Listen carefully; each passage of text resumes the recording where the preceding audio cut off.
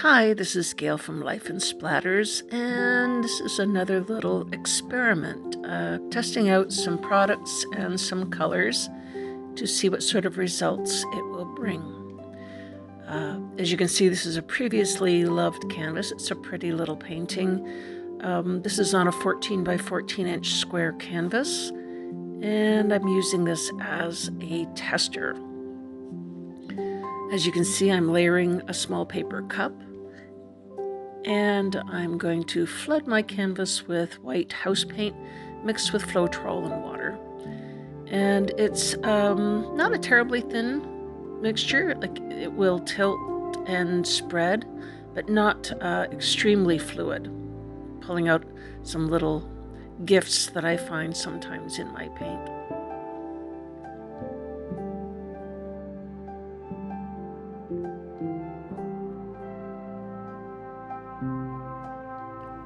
What I'm going to do is one of my favorites. It's a floating cup technique.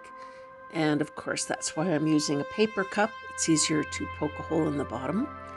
So you give it a little flip, let it sit a second or two, and then take a sharp wooden skewer and poke a hole. And that releases the suction and allows the paint to come out onto the canvas. I'm going to give it a little torch because this was freshly mixed house paint, and it has a few bubbles in it, and I want the bubbles to pop now and not after I've got the other paints on the canvas. That's what I call those little freckles, and they can be annoying in your finished piece if you didn't want little white spots.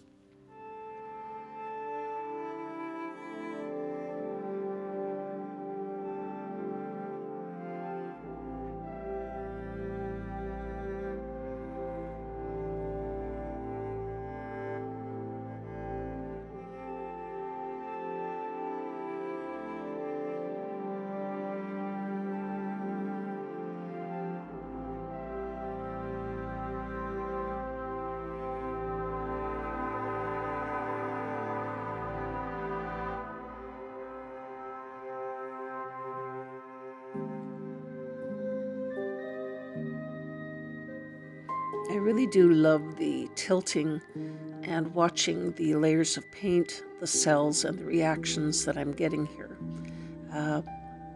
Once I've completely tilted the white base coat off the canvas, I will continue to work with these paints. The tilting and stretching of the paints is giving me the effects that I was looking for, and so I'm quite pleased with this little experiment.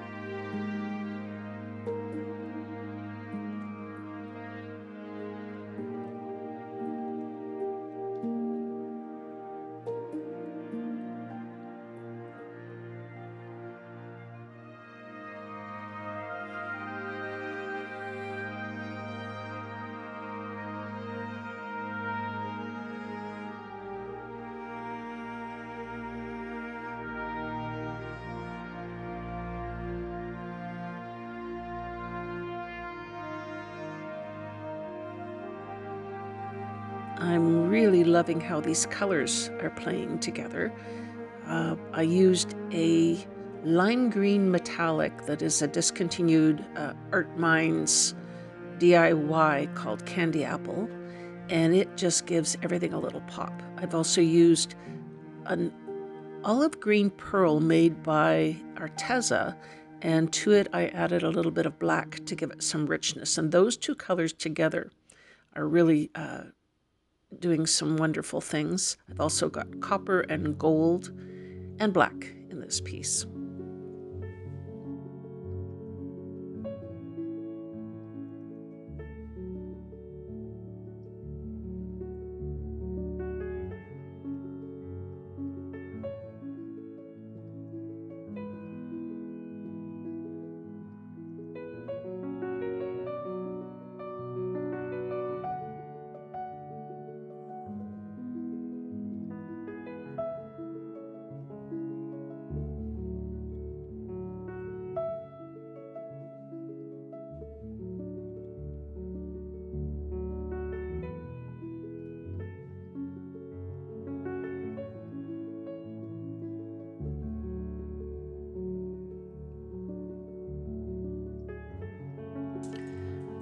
From here, it's a matter of fiddling with composition. As you can see, when I'm tilting this canvas, there's a bit too much paint here. It shouldn't move that quickly. I don't want to leave that much paint. So I'm going to continue tilting and let a little of this paint go. I'm really loving the pearl effect, the lacing and the cells that are showing up as I stretch the paints out. And that was the result I was hoping for in this experiment. And this is a test piece for a collaboration I'm doing very shortly with my good friend Sarah Mack. And she has used this combination and has done a beautiful painting. And I'm going to tackle my piece for the collab and see if I can't make magic happen. You never know. You never know what you're going to get.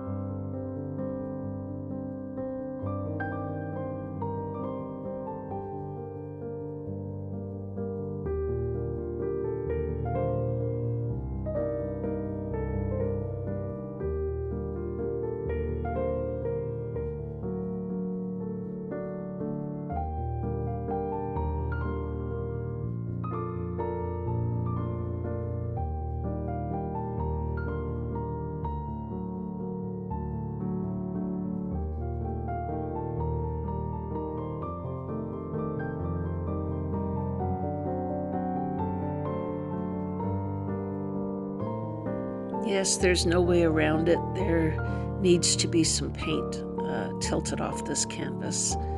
And I like the composition the way it is. I know I could work with it, but you just can't leave that much paint on. So I'm going to tilt off some, and then I tilt a little bit more. I'm stretching the paint back, hoping to leave some paint to fill in that area that I've just had to pour paint across. So I find tilting it back and forth, it deposits some paint, and then I can stretch out that area of green that I'm trying to use as sort of the focal point.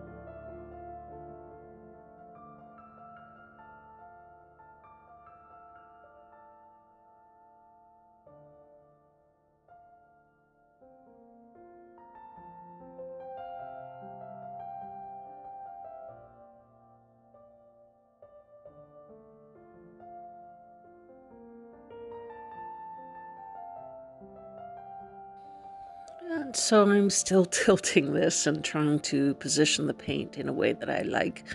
And I do a few shmears. And I walk away for a while and I look at the video that I've taken of the painting to see what looks necessary. And as you can see, there's an awful lot of white negative space, which is fine, but it needs a little something. That centerpiece is the focal point, but it's quite heavy and surrounded by so much white. So I decide I'm going to go in and do a couple of great big shmears just to bring the balance in my mind. It's balancing the composition.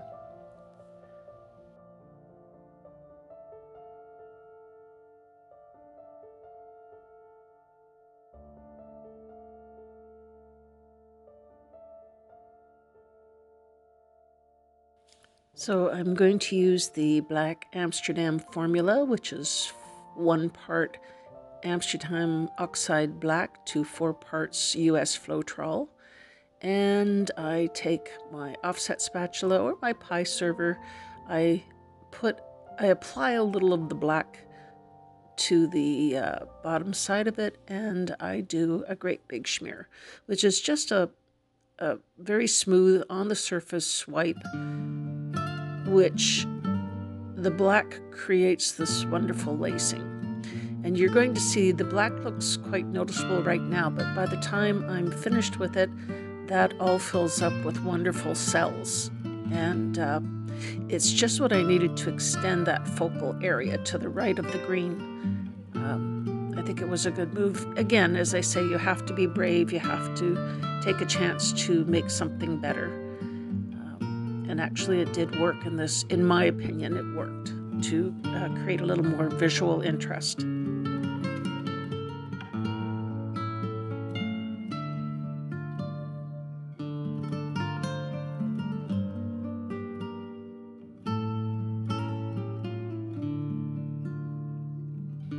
Another thing I find very helpful is to rotate the canvas and look at it from different angles.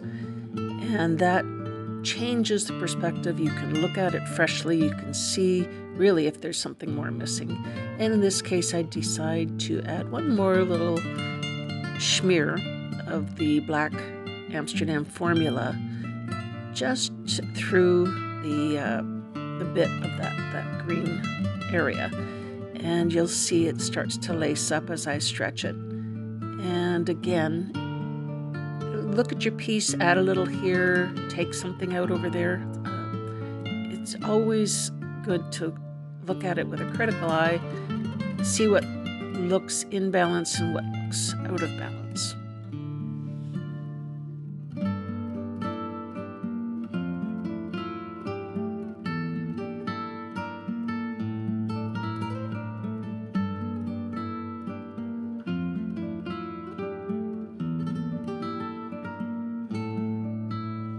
And here's my favorite part. I love looking at the details and the small sections and the texture in the paint, that magical chemical reaction that is caused by the different densities of paint and how they've behaved together. Really very pleased with this piece. I'm pleased with the experiment, and we'll be letting you know exactly what I did differently to create this one. Anyway, thank you very much for coming along. If you haven't subscribed, I really would appreciate if you would. I'm inching up to 10,000 viewers. It's slow and steady. I have a lot of comments to catch up on because you all have been far too kind, and I'm overwhelmed when I read them. I really do appreciate all the wonderful things that you say. So, as I always say, let's keep playing with pigments and making beautiful things. It certainly makes my day. I paint every single day, and I spend a great deal of time thinking about what I'm going to do before I paint. Anyway, thanks again for coming along. There's a photo of the finished piece at the very end, And again, thank you. Thank you, thank you. Bye-bye.